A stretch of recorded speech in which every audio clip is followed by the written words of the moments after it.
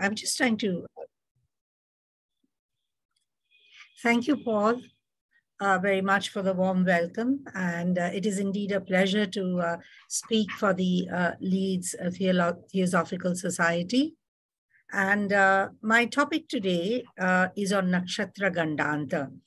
And I will be speaking on Nakṣatra Sandhi tomorrow. So it's actually two parts of the same topic where we are going to be discussing certain sensitive junctures or points of nakshatras that they have with each other.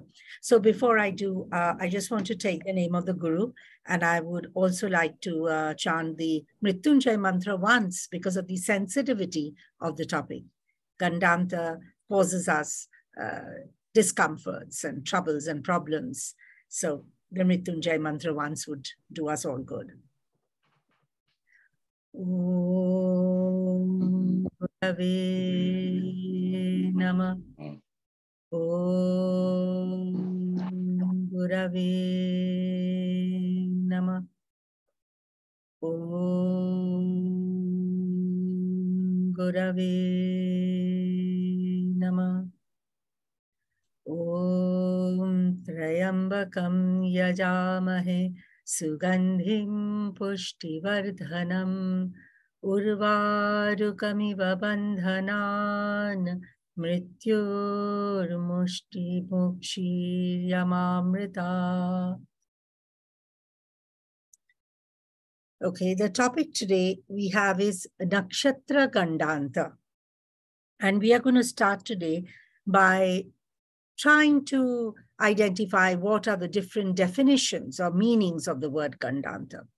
The ancient seers and the rishis from Vasishtha, Saunaka, Parashara, they have said that, Gaṇḍānta exists not only between nakshatras, but Gaṇḍānta exists between tithis. It exists between rashis, it exists between bhavas. But we are largely going to now discuss the various kind of issues of Gaṇḍānta and sandhis and junctures which nakshatras have with each other. Now, the first definition of Gaṇḍānta, or rather of Ganda, means that it is a cheek. And when we say cheek, in common parlance, people tend to think that cheek only means, these two puffy areas of our face. But that is actually not so, both by definition of Western anatomy and according to traditional definitions as well. Cheek consists of the entire side of your face, right from your jaw and then going up to the temples or the sideburns here, but below the eyes. It doesn't include the eyes, it's this entire part right up here. Now, when we want to, from the Rashi chart, the second house indicates the full face. But if we want to identify the parts of the face, how do we say, well, the eyes are affected or the nose is affected or the cheeks are affected? Then in such case, we turn to the scheme provided by the Dreshkana. So this Dreshkana scheme of body parts, we have actually the body parts divided according to the first Dreshkana and the second Dreshkana and the third Dreshkana. So here in the first Dreshkana, we have the entire head, which includes the face.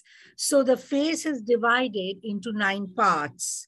All right. The face is divided into 9 parts in the first Dreshkana, in the Dreshkana scheme of body parts. And in this, our focus comes to the 8th house. So the 8th house and the 9th house are the jaws and the temple. So the entire cheek, starting from the jaws right up to the temple, is covered by the 8th house and the 9th house. So if you precisely say, where does the cheek fall? We'd actually say it is the 8th house, with the 9th house being the sideburn up to the temple. Now, the 8th house is actually the 22nd Dreshkana. And this 22nd Dreshkana maps into the 4th house of the Navamsha chart. Now, the 8th house of the Rashi, when you are doing the Navamsha calculation, then the 64th Navamsha, which again is the 8th house, maps into the 4th house of the Navamsha.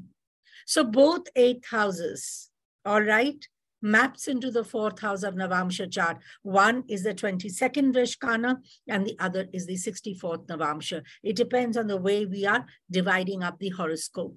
And this fourth house in the Navamsha chart is called the Kharasthana. Khara is the name of an infamous demon, and he was a man-eating carnivore. He was related to the great Ravana, and he was really wicked and created a lot of problems for everybody. But his salient feature was that he was a very deadly man-eating Rakshasa or demon. So this place is called Kharasthana. So any grahas or planets which are in the fourth house of Navamsha are called Khara or Khara grahas. And the lord of that house is called Kharesha. Okay. Of course, the other rishis have expounded further that it is not only from the fourth house from Navamsha Lagna, but we can see fourth house from the Karakamsha. We can also see fourth house from the Rashi Lagna, etc. So fourth house from various Swamsa points, various points which define the self, is actually called Khara Sthana or Khara Bhava. But ideally, we call it that. So this whole eighth house, which is the chi, is mapping into this infamous Kharabhava or Kharasthana, which means that immediately this is a danger zone. Drishkana is saying that the word Ganda, which means the cheek, is a danger zone. Okay, so this is a first level definition. Now, second level definition, which is not easily available, it means that Ganda is something which is very rough and abrasive. And that which is rough and abrasive can cut and harm the body, like with a knife, like with a cutting thing. And what does it cut and how does it harm? It basically cuts against the skin and other tender protective parts of the body. They are very easily cut by these rough points. So remember the word rough. We also can see the picture of an animal here, which in English you call the rhinoceros. And in Sanskrit, this animal is called a Gandaka. Gandaka is somebody who's disjointed. If you see a rhinoceros's body is actually very, very disjointed, if you can see right here. You know, he has these bits of fleshes poking in from all angles.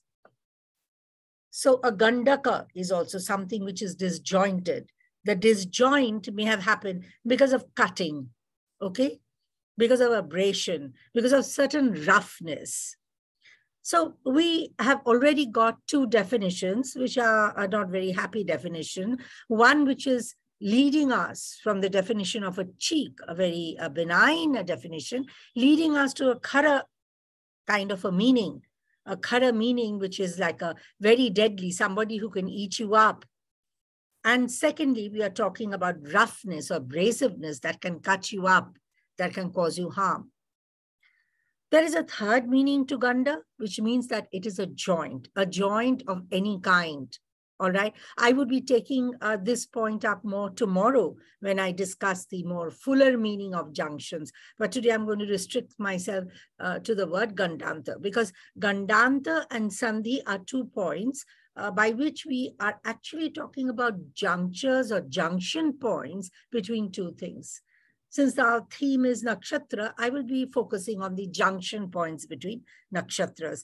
But today, of course, those junction points, which are known as Gaṇḍānta. All right. So tomorrow we'll go into the larger definition that how this Gaṇḍānta comes under the notion of junctures. So junctures are basically very sensitive points. Okay. Any joint, you know, like when you have a furniture, and a piece of furniture, you will see that there are points where there is a joint. The joints are always the weak points. The joints are points which can be cracked open, which get broken easily. Okay? So Ganda also means joints, the sensitive points, which is vulnerable to breakage, which is vulnerable to any kind of severance, just like the human body. The reason I talked about the human body is because in the human body, you know that the joints are very, very vulnerable. And as we usually get on with age, we develop things like arthritis over there. The joints begin to get stiff and pain, whether it's the joints between your hand and wrist, the joint between your shoulder and neck, or neck and head, or joint between your knees. We are all very familiar with this. And because they are very, very weak, they are joining two pieces together, so they are a vulnerable point. And because of that, they are prone to breakage. Now, there is another part of the word. As we said, that Gaṇḍa has many parts to its definition, but we also have the word called Anta. What does Anta mean? Anta, in a very literal sense, means the end, or the completion, or the end of one's life, or death. And hence, because it also means death, Antaka is a name for the god of death, or Yama. So Antaka is another name of Yama. So that is the one who comes in the end to take us. Okay. Now, when we add these two parts together, when we add Gaṇḍa and Anta together, we get the word Gaṇḍānta. Hence, Gaṇḍānta shows us a time, all right, a point, excuse me, in the zodiac. Okay, it is a point in the zodiac where things end very abruptly, very roughly, very suddenly. And sometimes it can cause long-term transformation, but this usually causes a very major transformation in our lives. These points cause major transformation in our lives, and usually these transformations can occur suddenly, though in some cases it can happen gradually over a period of time. So since we associated the concept of khara with Gaṇḍānta, we associated the concept of anything that is rough and abrasive with Gaṇḍānta, since we associated the concept of weak points or junctions where Gaṇḍānta is concerned. That means these points in the zodiac are not happy points. These points are points which are going to cause us trouble, right? It can even cause death, or it can cause us death-like conditions. It can cause us death-like situations. It can cause us a lot of trouble. Sometimes when moon is in these Gaṇḍānta points, moon can completely erode lineages away. Entire patrilineal lineage or entire matrilineal lineage, they can simply get obliterated if Chandra happens to be present. And when Chandra is present, it can even cause an effect on the life. But we're talking about presence of any graha. Because if this is a point that we are talking about, then any graha in this point is going to cause problems for us, right? The end becomes so rough that it can change us in a drastic manner. Hence, I said that usually it ends things abruptly and causing a major transformation in our life.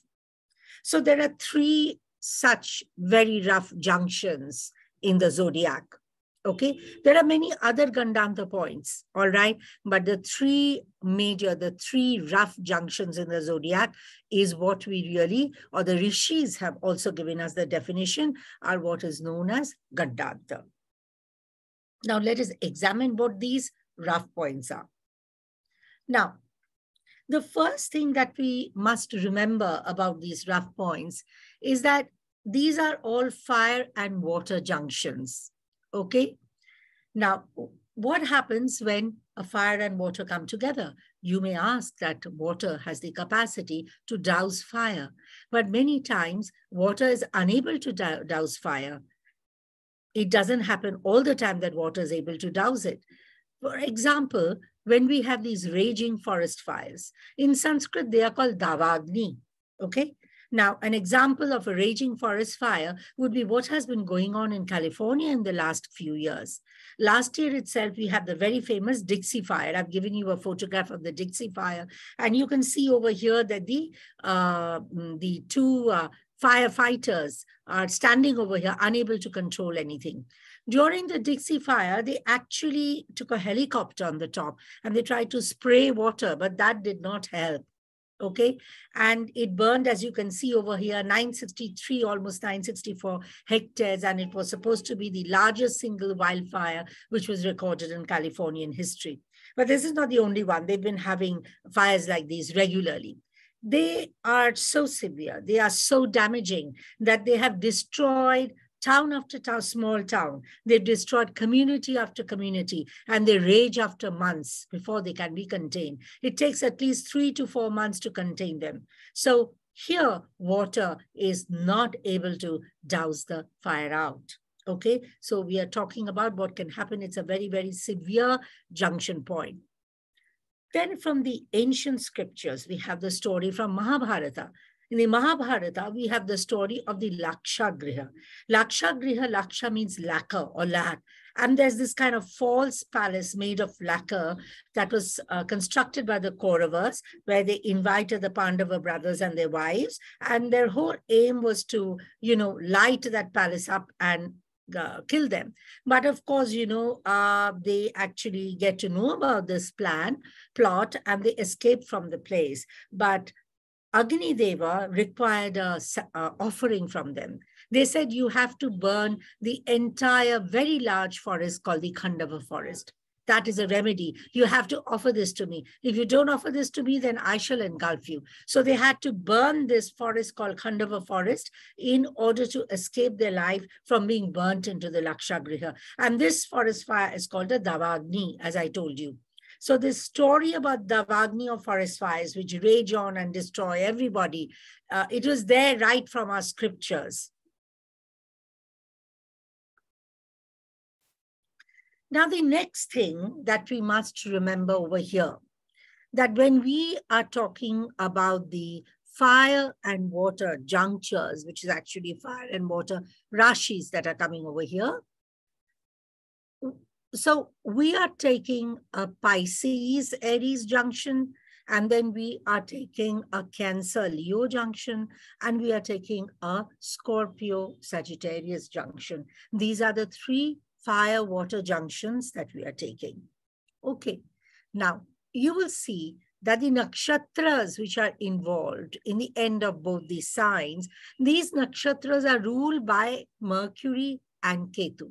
So you will see that the Jala Rashi, the last nakshatra of the Jala Rashi, happens to be Revati in Meena Rashi, Aslesha in Karka, and Jeshtha in Scorpio, the last nakshatra of the Jala Rashis. And these three nakshatras are all ruled by Mercury. This is the second point that I wish you all to remember. One was the fire-water junction, the Agni-Jala junction between the Rashis. And here we are saying that the last nakshatra of the Jala Rashis are all ruled by Mercury. And then we are going to look at the first nakshatras of the adjoining Agni Rashis. And we are looking at Mesha, Simha, and Dhanu. And the first nakshatras of here are Ashwini, Magha, and Mula. So Ashwini is the first nakshatra of Mesha Rashi, Magha is the first nakshatra of Simha Rashi, and Mula is the first nakshatra of Dhanu Rashi. And all these three Rashis are Agni Rashi, and all these three nakshatras are ruled by Ketu. And all three last nakshatras of the Jala Rashi, Revati, Aslesha, and Jeshtha, the last nakshatras of Meena, Karka, and Vrishchika, they are all ruled by Mercury. So this is the second thing that you are learning. Not just that it's a junction between fire and water, Agni and Jala, but there is some kind of a yoga with Mercury Ketu. Is it a yoga, or is it some kind of a clash that is happening between Mercury and Ketu over here? So Mercury and Ketu is playing a very significant role, and this is what we are going to focus on, a bit today. So, Maharishi Jaimini has taught us that Mercury Ketu forms a yoga for the breakage of bones.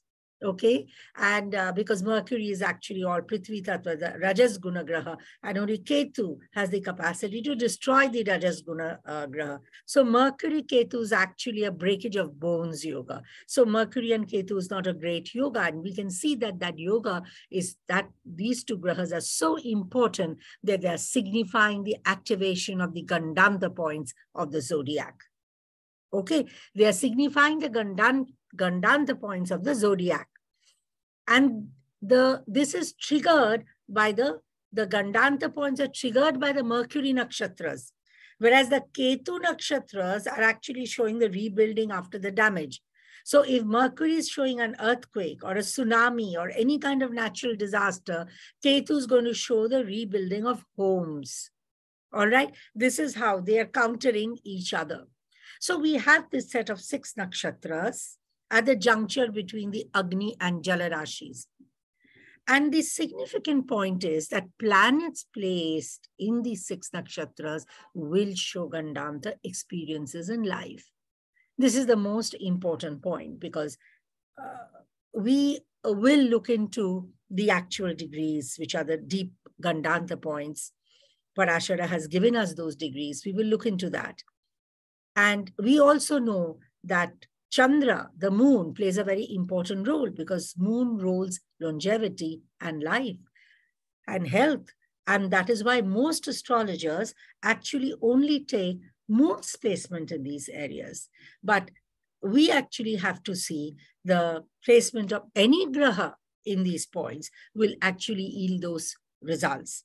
So we are going a step further, and we are saying that it's not just those actual degree of the Gaṇḍānta nakshatras, but we are saying any graha placed in any of the 6 nakshatras itself is problematic.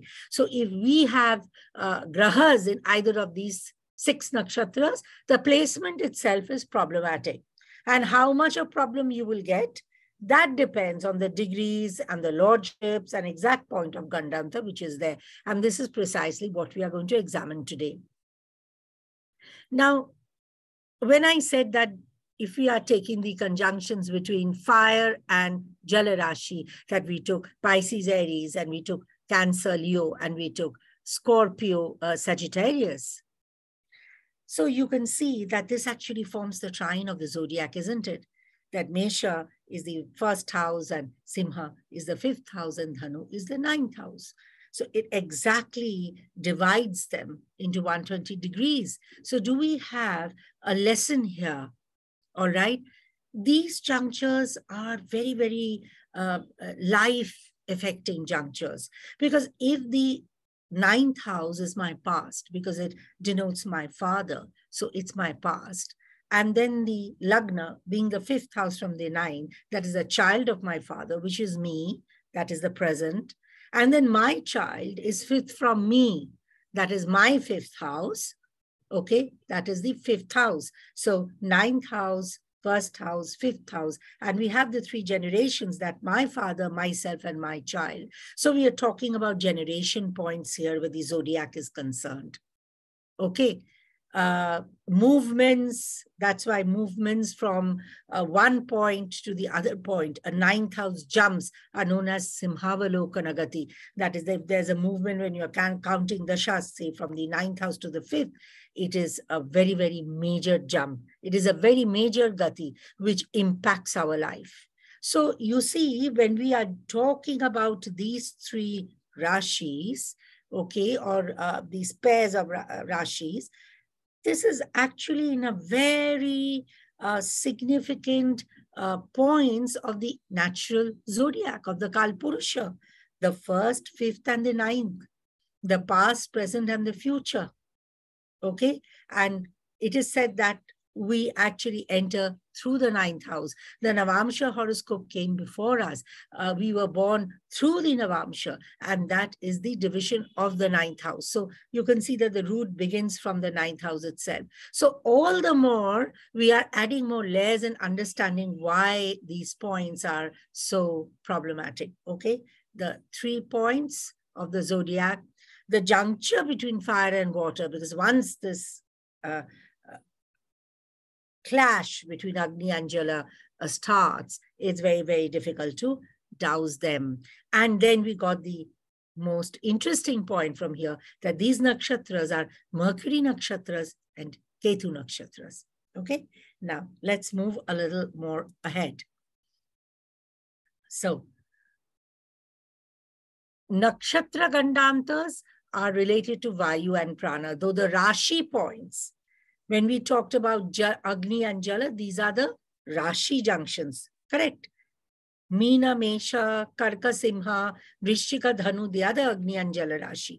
But Nakṣatra Gaṇḍānta, that is when we are talking about the Mercury, Ketu, which are placed in these Rashi Gaṇḍāntas, we are directly talking about Vayu and Prana. And when we are talking about Vayu and Prana, we are talking about longevity itself, health itself. So when we are saying longevity, it doesn't mean that every time somebody dies in our lives, either I die or somebody dies for me to, experience these troubles. But it can be death-like suffering. We go through experiences which are death-like. So now the lordship of the nakshatras are critical. We have already covered it, that the Gaṇḍānta nakshatras are ruled by Mercury and Ketu. So what we need to do is we need to check the placement of Mercury and Ketu. So when we are going to examine some horoscopes later on, we have to ensure that where, if there is a graha in these points, where is the placement of Mercury and Ketu? How are Mercury and Ketu? And if this Mercury and Ketu are very badly placed, so this is the most important point that we are talking about, that if Mercury and Ketu are badly placed, then there is a danger to life and health. All right. So we look at that. We look at the placement of this. Also, sometimes the Vimshottari Dasha, that is, if you have grahas in these Gaṇḍānta nakshatras, then towards the end of Mercury or Ketu Dasha, you can also experience it. Of course, you will see in the horoscope, people have experienced it in other dashas, but you should be well aware that to take extra care, if you have grahas in these nakshatras, that towards the end of Mercury and Ketu Dasha, you should take extra care. Maybe do your Mrityunjay, do remedies to ensure that things are fine with you. Now, also, we are looking at the Bhavalords, lordship of the nakshatras, and we will also look at the Bhavalords, the lords of the houses, which these grahas affect. For example, if a graha rules, say, a third lord, okay, that means, we can lose a sibling. If Bhava, who is in any of these, a graha who is in any of these 6 nakshatras, if they are a 5th lord, then we may lose a child, okay? So that lordship of the graha who is placed in these Gaṇḍānta nakshatra becomes very important. Okay. Now here you can see, this is what Parashara has given us when he's talked about Gaṇḍānta, where he has said that from the last 2 ghatis of Revati to the first 2 ghatis of Ashwini, last 2 ghatis of Aslesha to the first 2 ghatis of Magha, from the last 2 ghatis of Jeshta to the first 2 ghatis of Mula, that these are points. All right. And as I told you earlier, that astrologers tend to only consider Chandra in these points. All right. Because the focus is on life, health, and longevity. But what we are trying to say, that any graha on these points are problematic. Okay. Any graha, because they are going to go through the turmoil, through the upheaval, all right, through the roller coaster, through the dangers which these points in zodiac provides. So any graha over there. Chandra over there, as I said, longevity and health, but any graha over here. So which actually means from 12 degree 53 of Revati to 0 degree 27 of Ashwini, that is of same with Aslesha and Magha, Jeshta and Mula. We can extend this to say actually almost the last pada of Revati, Aslesha and Jeshta, and the entire first pada of Ashwini, Magha and Mula are afflicted. Okay, so please note this very, very carefully. I will try to repeat this again tomorrow, but the important point is the exact period, the exact points, which is given by Parashara is this, that's on the 13th degree, that 12 degrees 53 of Revati to 0 degree 27 minutes of Ashwini, 12 degrees 53 of Aslesha to 0 degrees 27 minutes of Magha, 12 degrees 53 minutes of Jeshta to 0 degrees 27 minutes of Mula. But we are actually saying that the entire last pada of Revati, Aslesha, Jeshta and the entire first pada of Ashwini, Magha and Mula are vulnerable. And the second thing that we are saying is that it is not only Chandra here, but any graha over here is going to be problematic. Then we are saying one step further, that it is not only these degrees, not only just these padas, but any graha placed in these nakshatras itself is going to give us some trouble. That is what Gaṇḍānta is. This nakshatra itself is Gaṇḍānta, right? And so from that Gaṇḍānta nakshatra, we are kind of, fine-tuning the degrees to, narrow it down further and further. Okay?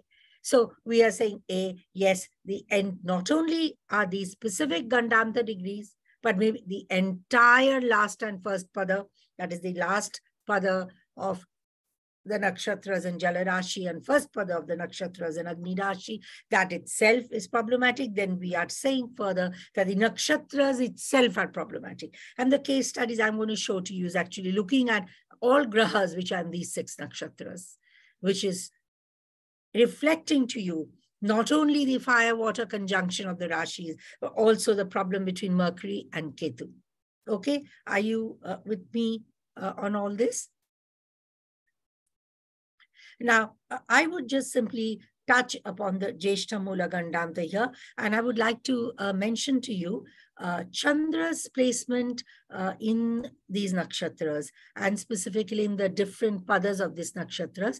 I had covered this last year in a webinar, in a masterclass for the Raman and Rajeshwari Research Foundation, and I think that is freely available on YouTube. So I do not wish to duplicate that here. So if you want to go further in detail about what happens to moon in these kind of Gaṇḍānta points and to different padas of the Gaṇḍānta point, then I would recommend you to listen to that lecture. So I'm not going to replicate that part. So we're going to talk about other points, other very important points of Gaṇḍānta, Nakṣatra Gaṇḍānta, which is overlooked.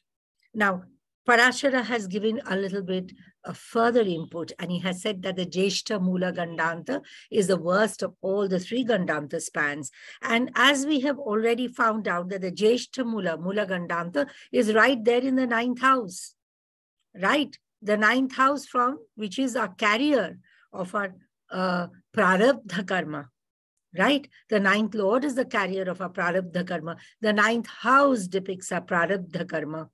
And it is because of, due to that prarabdha karma, do we take this Manushya Janma, or we are born. And in Navamsha Chart, Navamsha Lagna actually verifies that. So the Mula Gaṇḍānta is very important. The word Mula means root. That means these are karmic issues which are very deep-rooted, which goes back into our prarabdha. So grahas in Mula Gaṇḍānta are carrying the baggage or weightage of prarabdha karma issues for us. And Parashara has hence, expanded the span, even through his very precise definition, has expanded the span of this nakshatra. And he has included not just 2 ghatis, but he's included the last 6 ghatis of Jyeshta and the first 8 ghatis of Mula.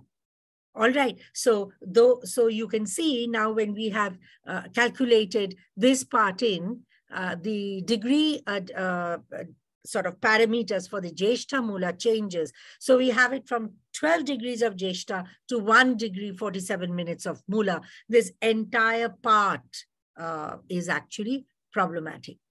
And again, would like to draw your attention. People discuss only Chandra here.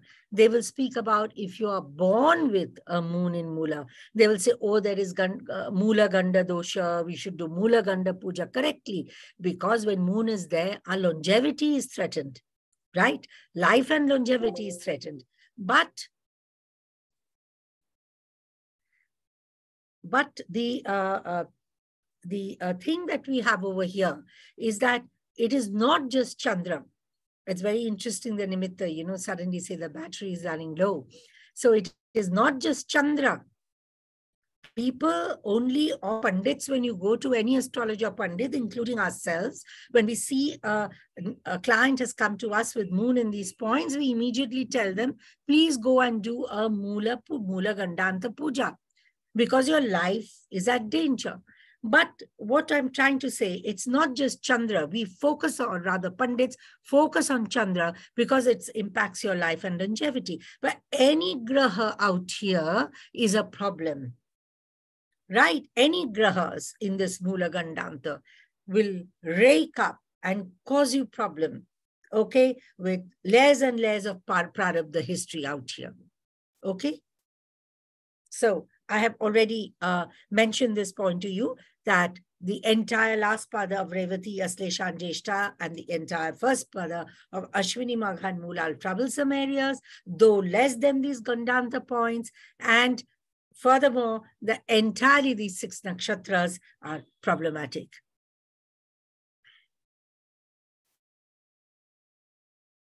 So we have already covered this, that astrologers only see the moon in these places, nakshatras, as they fear death.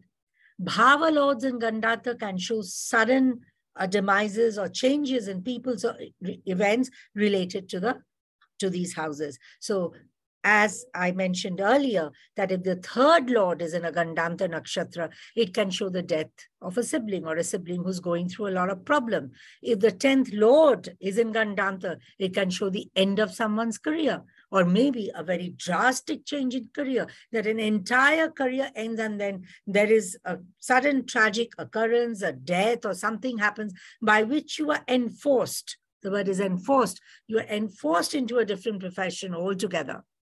Okay, so it's not just a fancy choice, a change in profession, which many people have, but most of the time you may be enforced into a change of profession because of a death that may have occurred. Okay, so we are now going to look at some of these horoscopes. And I'm going to start with the horoscope of Mohandas Karamchand Gandhi, better known as Mahatma Gandhi. And many times we see, horoscopes where there may be, several planets in these 6 nakshatras. And right now, we are just now going to look at grahas in these 6 nakshatras. And you will see that then, when you identify the degrees, you can see some are creating more problem than the others.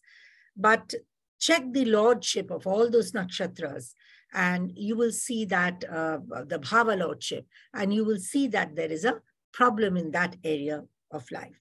Now, Mahatma Gandhi was actually quite a very good scholar, and he was sent from India to UK, to London, to study law at the University College of London.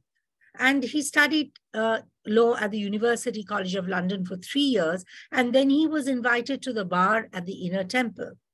And so he went to the bar at the Inner Temple. And after a few years of study and practice at the bar, he was invited to join the bar. He returned to India very briefly. He left UK and came to India because his mother, I think, had passed away. So he was in India and he tried to work in India and things didn't work out over here. So he sailed ship to South Africa. And he remained in South Africa for 21 years. And what did he do? Of course, he was a trained barrister. So he had a legal profession. He practiced his legal profession for 21 years in South Africa. Now, but we don't know him as such, do we? We really know him as the great statesman and the great nationalist leader and the great politician, Mahatma Gandhi.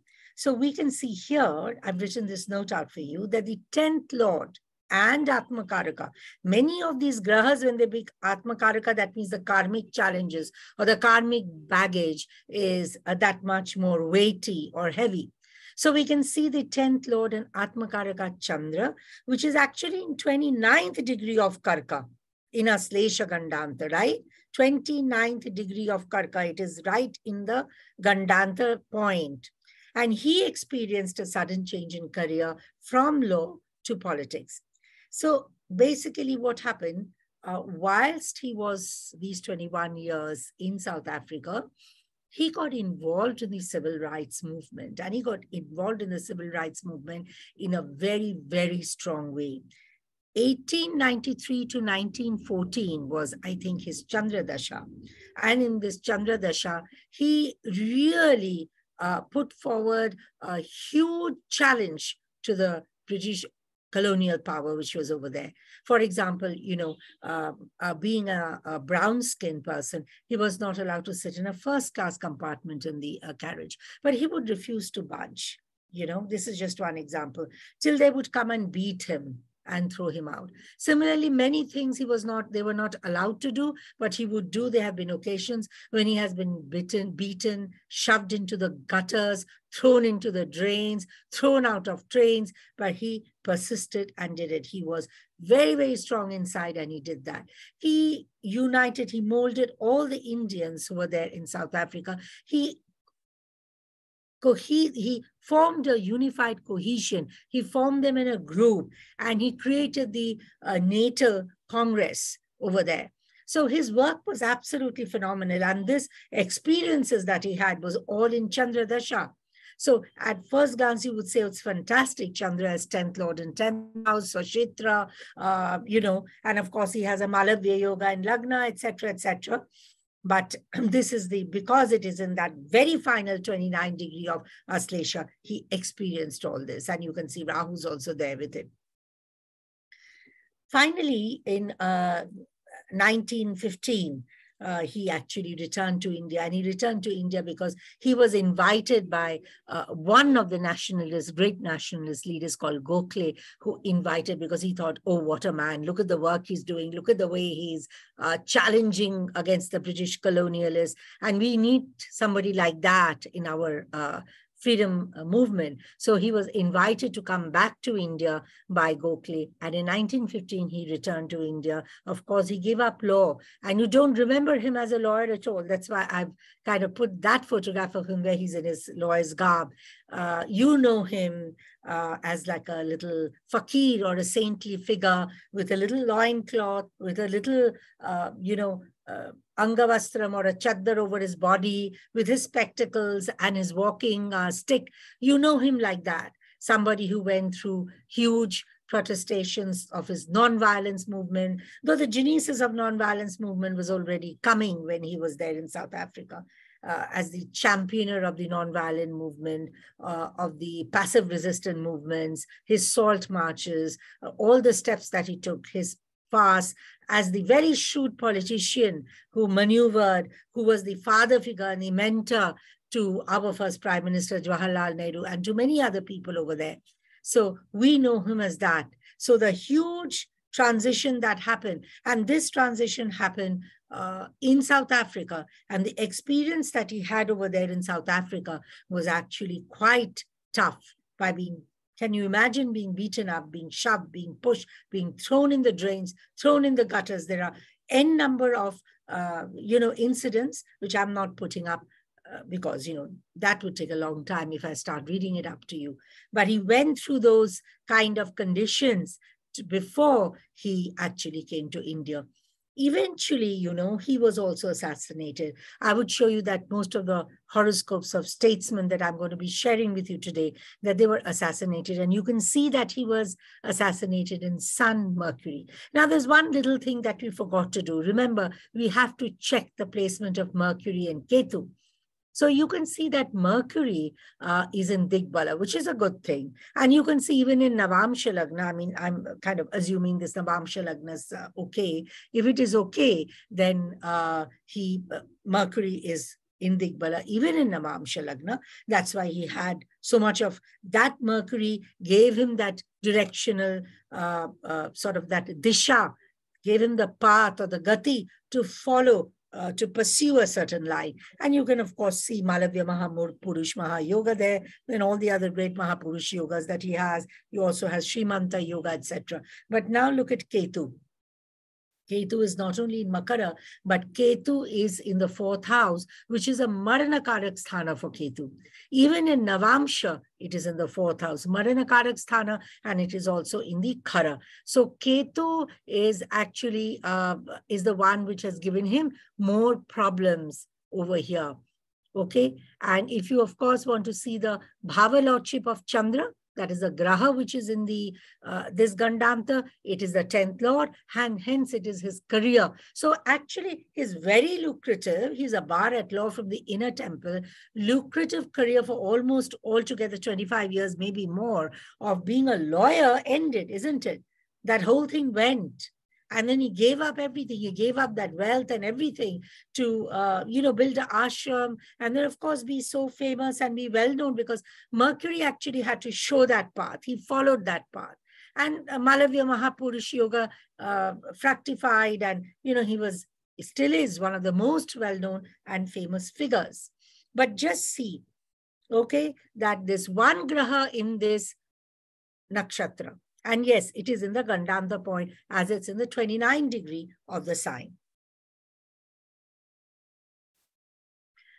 Now we are going to do a set of 3 horoscopes who are related to each other, mother and 2 sons, and they all died tragically, and they all have grahas in these Gaṇḍānta point.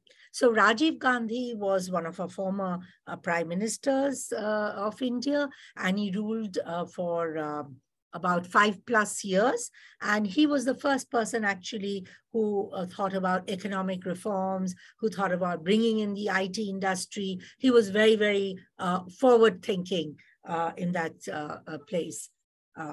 I see that Paul has raised his hand. Yes, Paul, are you trying to say something? Oh, I don't know. Paul has raised his hand over there, but he's not saying anything, so I'll simply continue. Just give me a second.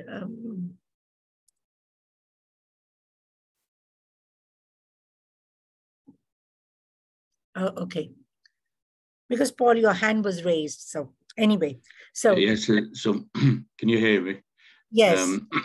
So somebody's raised a hand. I was trying to find out what it was, and I inadvertently pressed the raised hand. Okay, okay. So, so my mistake, but I think somebody has raised a hand, but it seems to have gone. So, okay, thank you. No problem. Yeah, apologies to those who are listening to the recording. So we continue to Rajiv Gandhi, and we are going to examine Rajiv Gandhi, his son, and his mother's chart, all of 3 who were very important figures and who died quite tragically and has grahas in these Nakṣatra Gaṇḍānta, these Gaṇḍānta nakshatras.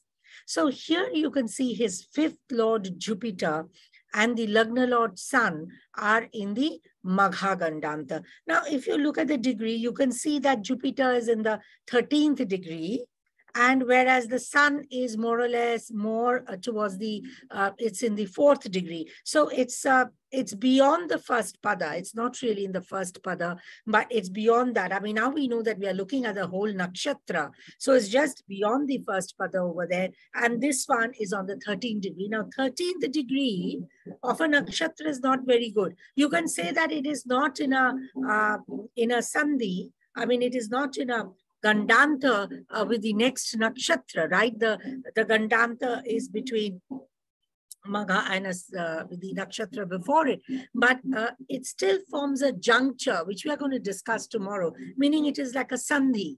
So, we can come back and see the chart. So 13th degree of the nakshatra is very, very problematic because these are junctures. So Magha, now 5th house is to do with power and position, and the 1st house is, of course, the self. So now he actually came into power and entered politics because of the death of his younger brother, Sanjay Gandhi. So Rajiv Gandhi was the eldest son of our Prime Minister Indira Gandhi. But Rajiv Gandhi was never, ever interested in politics. So he actually, after, he joined the flying club, and he got trained as a pilot, and he was working as a commercial airline pilot with our domestic carrier called the Indian Airlines. You can see a photograph of him in his uniform. And he was not interested. He married a nice Italian girl whom he met abroad, and he had 2 children, and he was very happy with a secluded life away from the limelight. But his younger brother, Sanjay Gandhi, was a daredevil, very flashy, very, that kind of a character. And he was identified as the heir apparent to his mother, Indira Gandhi, who was the Prime Minister of the country. Everybody thought that after Indira Gandhi, it would be Sanjay Gandhi, her younger son, who would actually, take over the mantle from her. And he was very much in politics, and he was criticized because he had all kinds of, very, very daredevil kind of ideas. But he suddenly died at the age of 36 because he was flying, he was a member of the flying club as well, and he was flying an aircraft, and I believe he always flew aircrafts very low. He would not wear his shoes. He would just wear a flip-flop and wear just an ordinary dress. And his older brother, Rajiv Gandhi, told him many times, please don't do this thing. He would do these, these somersault maneuvers, and he was doing that on this fatal day. He was doing these somersault maneuvers when he lost control, and there was a very, very fatal plane crash, and he died. I believe that the doctors, the surgeons required 8 hours to stitch his body back together. This is Sanjay Gandhi. 8 hours to stitch his body back together because it was so badly mutilated and distorted. You will see his chart as well, which caused this.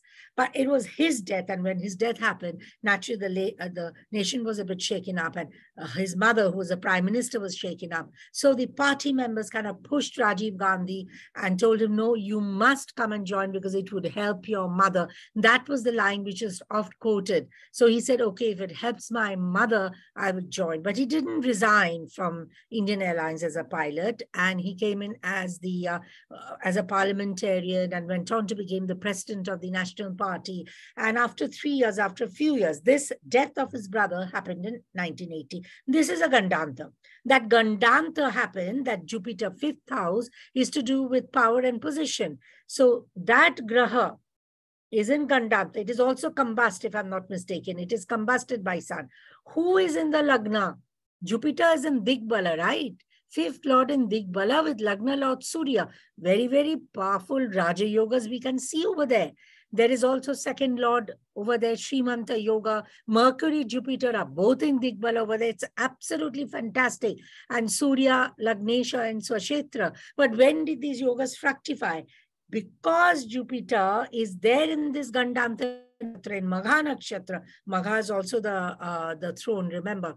Because the Magha Nakṣatra, what happened, it is only after an Gaṇḍānta experience that he got the power. And that Gaṇḍānta experience was this horrific death of his brother. It was only then that he was dragged in, and he didn't want to be dragged in, but he was dragged in because his mother was in a bad way and everybody told him, you have to do it for your mother.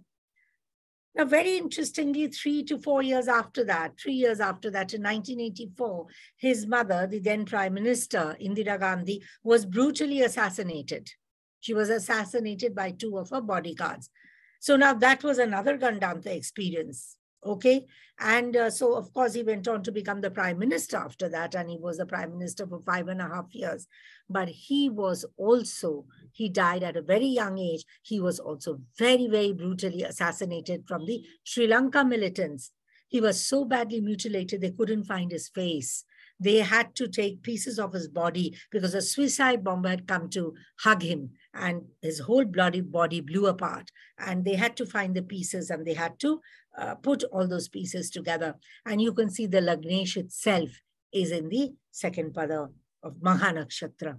Okay, so the Lagnesh and 5th Lord are both in Magha because the Lagnesh is involved over there.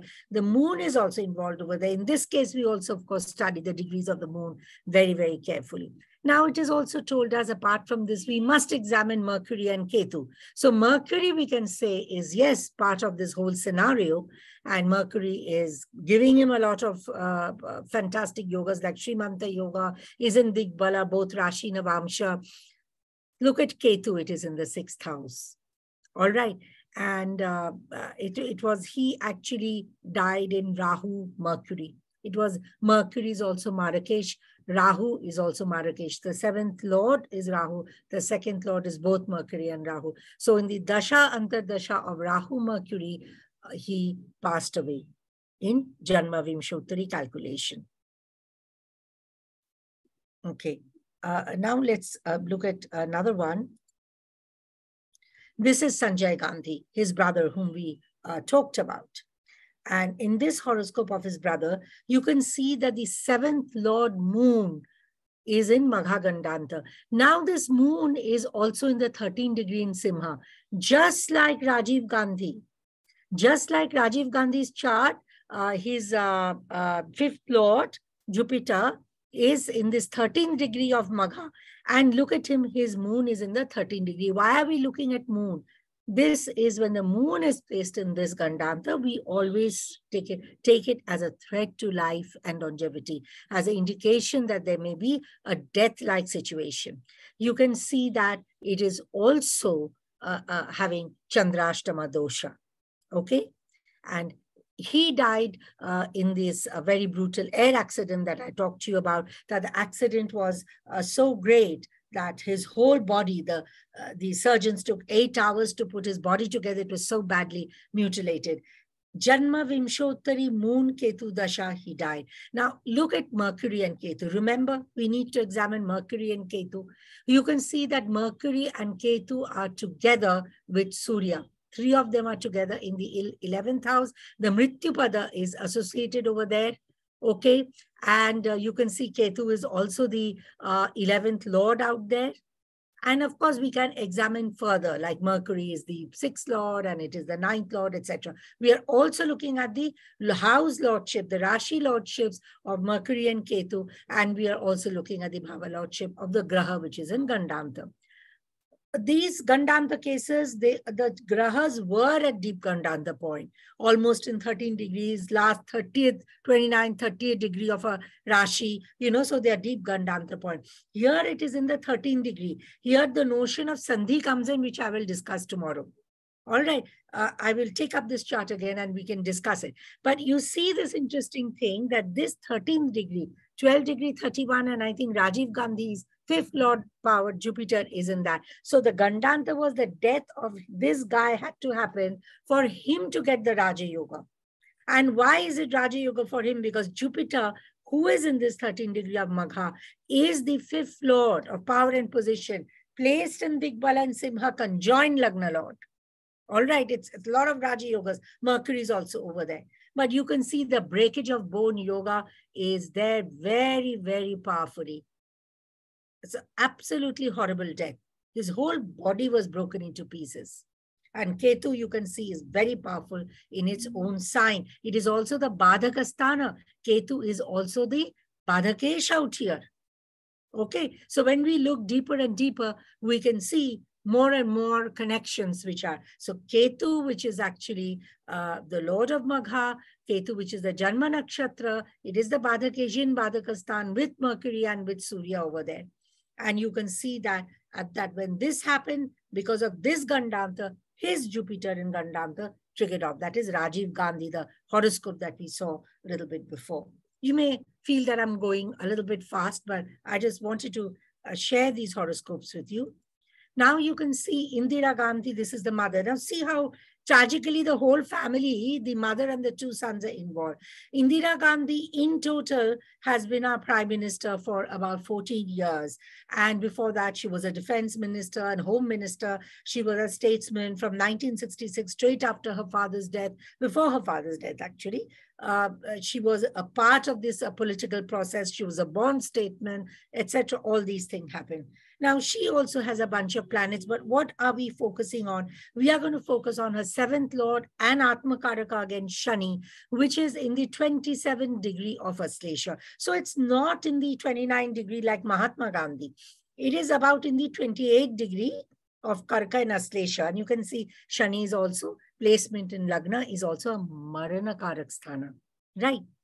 You can see 3rd Lord Dhanu, 3rd Lord Rahu is in Mula Nakshatra. So now this 7th Lord in this very serious Gaṇḍānta actually killed her husband. She lost her husband, Firoz Gandhi, at a very, very young age. And it's after that she kind of fully went into politics. And she had an 18-year marriage. You can see this Rahu Venus, a debilitated Rahu out here in Mula Nakshatra. Okay, 18 years of marriage. It is conjoined Venus. And I think her husband died in Jupiter, Mercury itself. And she lost her son in Saturn, Venus, Sanjay Gandhi, from the air crash. And she herself was assassinated in Saturn, Rahu. So you can see this Saturn actually caused the death of her son and caused her own assassination. So her assassination was also very sudden. She was in her own house and her 2 security guards turned her down and shot her down. They were Sikhs, and this was in retaliation to, an operation that he had undertaken in the Golden Temple, which is the main, the religious place for these followers of Sikh religion. And it was considered a very, very major sacrilege what was done. So the Sikh community got back and they killed her. But if you can see that in Saturn Venus, her son died out of the car crash, the aircraft crash, and she herself was assassinated in Saturn Rahu. And Rahu itself is there in Mula Nakshatra conjoined Shukra. All right, about Mercury and Ketu. Ketu is Neecha in the 12th house, and Mercury you can see is in the 5th house with Sun. So either Mercury and Ketu you will see will create a problem. So here it is the 7th lord. So she lost her husband, and then she lost her son, and then she herself had a very, very bad death. So I want to rush through because there's one last horoscope that I wish to do. And it's about your new monarch of England, His Majesty the King, Charles III. Now, the most interesting thing which the world recognizes about King Charles is that he has been the longest serving heir apparent, not just in British history, but I think in the world history. So he became the heir apparent when he was 3 years old in 1952. In 1952, his grandfather, George VI, passed away, and immediately his mother, Queen Elizabeth II, was proclaimed to be queen. So moment she was proclaimed to be queen, he became the heir apparent.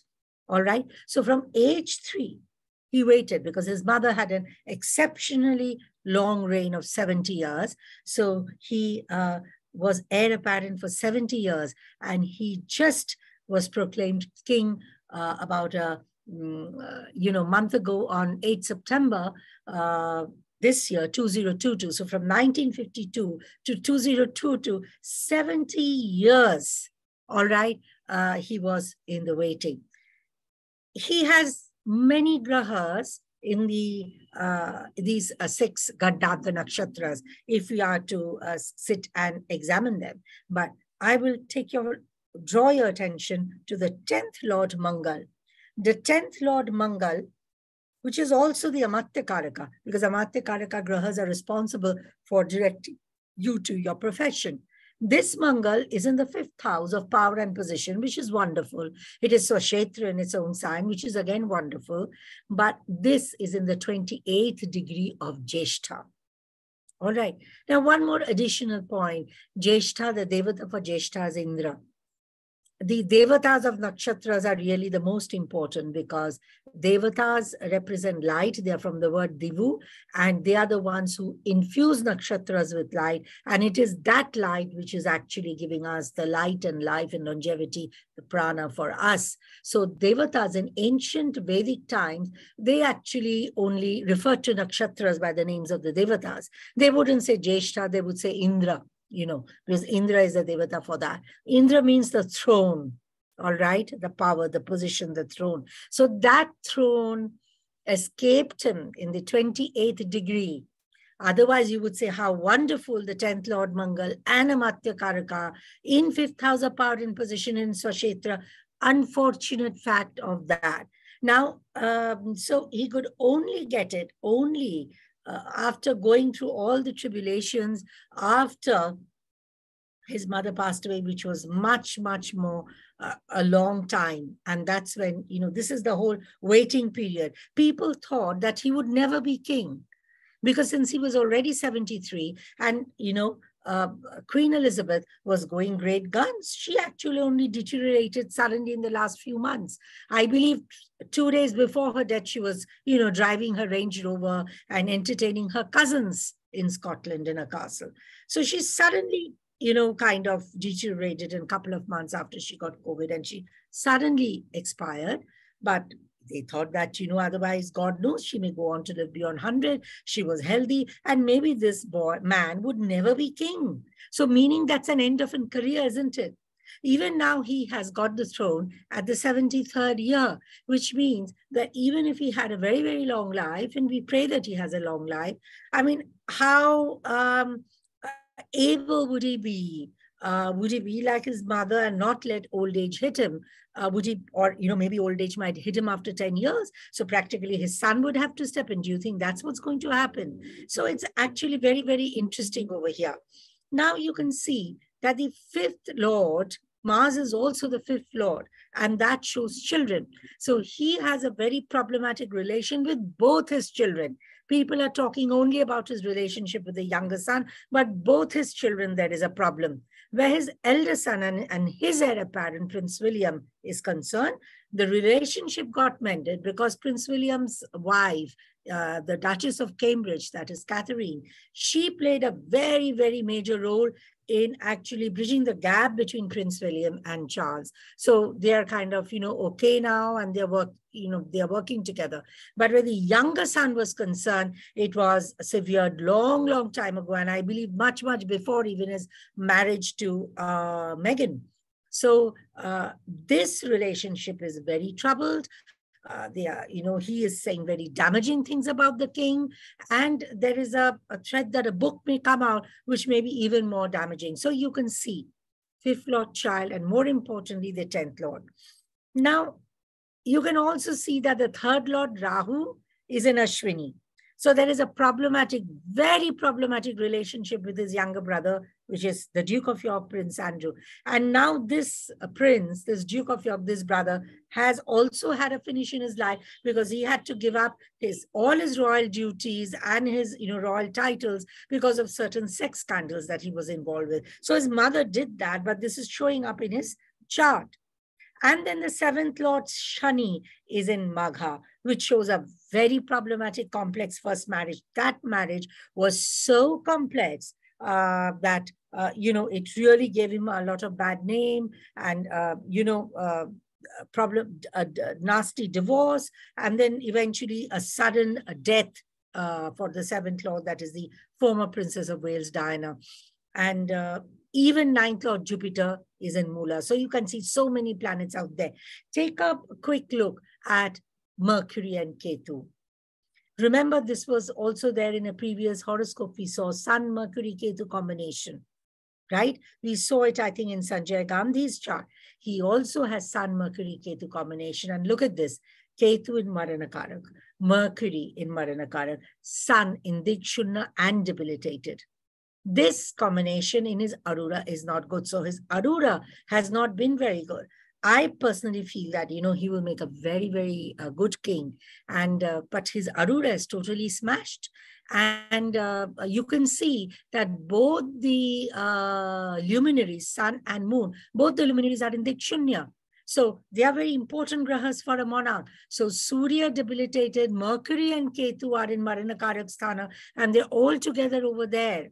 So he had to literally give up his career. The career was practically given up, and till this happened, and his mother eventually passed away, and he became the king. And again, as I said, 9th Lord, I think he became king in Jupiter. Right now, he is running that dasha. Jupiter is the 9th Lord. All right, so the 9th Lord is a very, very important graha. So we can go look much, much more deeply into it. But you can see that we have seen grahas placed in different degrees of the Gaṇḍānta nakshatra. You have seen, of course, in the deep Gaṇḍānta points, you have seen the grahas also placed, in the middle of the bhavas, they are Purna nakshatras. You can say that what is the remedy for this Mercury and Ketu? Mercury carries the sattva Vishnu. So whenever Mercury is problematic, we advise worship of Vishnu over there. Whereas Ketu is a headless graha. So for Ketu, we advise the worship of headless deities, like you can either worship Ganesha or all the Veda Murtis, because the Veda Murtis don't have heads. So any of the Veda Murtis, including Ganesha, can be worshipped for Ketu. And Mercury is all endowed with Sattva Graha. So we can worship Mercury to increase that Sattva of Mercury out here. And as I said, as we can see, we can really go much, much more into these horoscopes, but maybe we will draw them out when we talk about it tomorrow, because we are now going to look at all junctures of the nakshatras, not just Gaṇḍānta point. What if there is a juncture of a nakshatra in between a rashi or a bhava? That is a sandhi. So we're going to look at all those junctions tomorrow in the talk on nakshatra sandhi, and would try to, if you have queries, to answer now, and maybe take up some of the points, explore them further as well. So, so over to you, Paul. And thank you very much for giving me this opportunity to speak for the Leeds Theological Society. Thank you, Sarbani. Can you hear? I've unmuted myself. Are there any questions for? Thank you very much indeed. So it's quite detailed, and you're going to need So I'll have to listen to this again to get the full power of the words that you've been speaking. So, but it was excellent. And I have to say, I don't feel that Charles is particularly popular in this country. I mean, Queen Elizabeth kept her political views to himself, whereas, of course, Charles has been very outspoken, which now that he's the king, I mean, he said he's going to not be so outspoken, but already there's demands on him that he not speaks at a forthcoming environmental conference. And again, COP27, yes. Yeah. The Prime Minister's told him not to go. Here, I've circled his Arudha Lagna. That has that Ketu Mercury sun out there. Yeah. I mean, he isn't that popular at all. You know, I mean, his position is respected, but him as a person, I don't think he's respected at all. It's very different to his mother. So anyhow, we'll have to wait and see what happens. So are there, I think someone said, is moon a problem if placed in the fourth pada, say in Bulla, and how to manage it? Yes, when we talk about moon being in Gaṇḍānta, as I told you that the longevity and life then comes into question.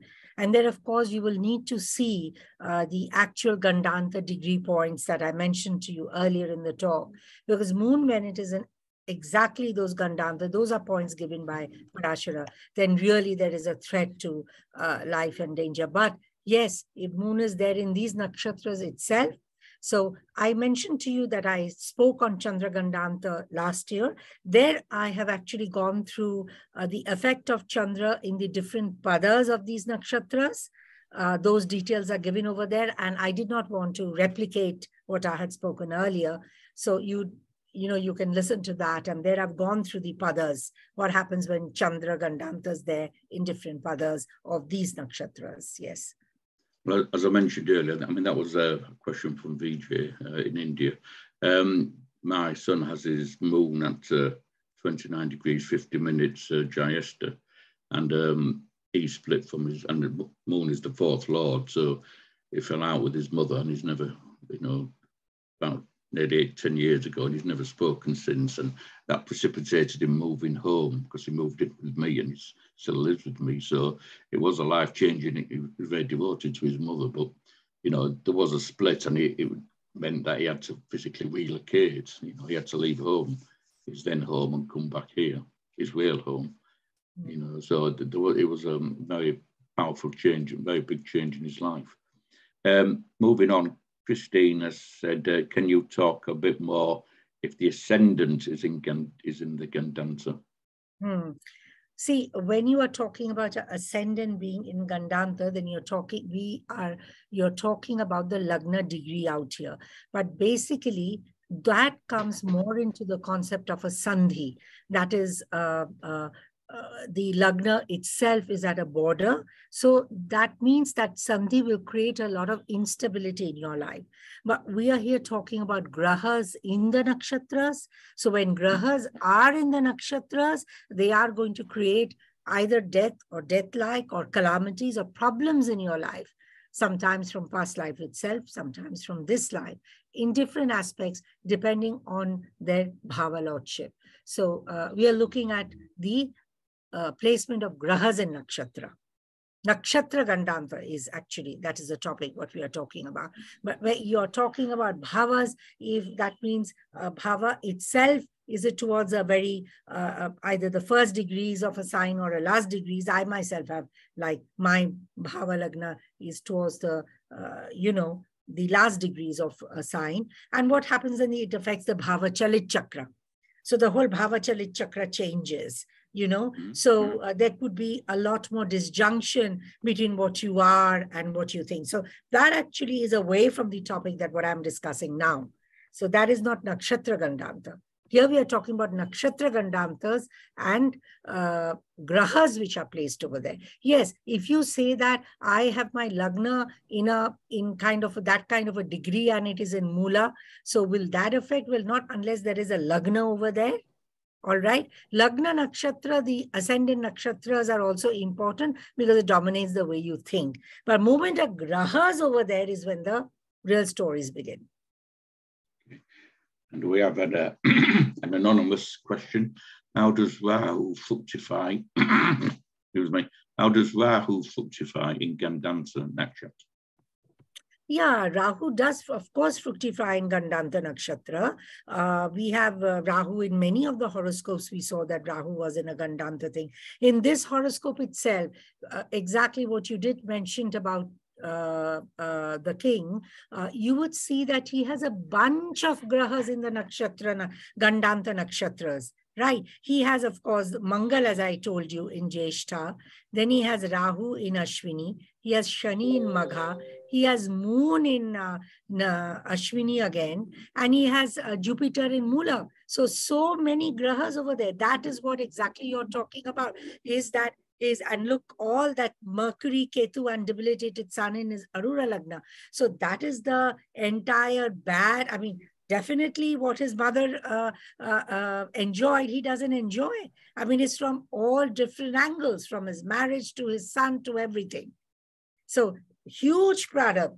I mean, I focused a little bit on the Mangal because that was a very prominent one and that we all know, so it showed up. But all this, so you very well know all the details being in the UK, but you can see that so many grahas in these Gaṇḍānta nakshatras, and that lord of these nakshatras, Mercury and Ketu, are both in Maranakarak Sthana in the 4th house and in his Arura Lagna. That is his Arura, what we talked about. I'm not being popular, no. Huge amount of issues. So, I mean, I didn't go in through all the details, but yes, it's all there.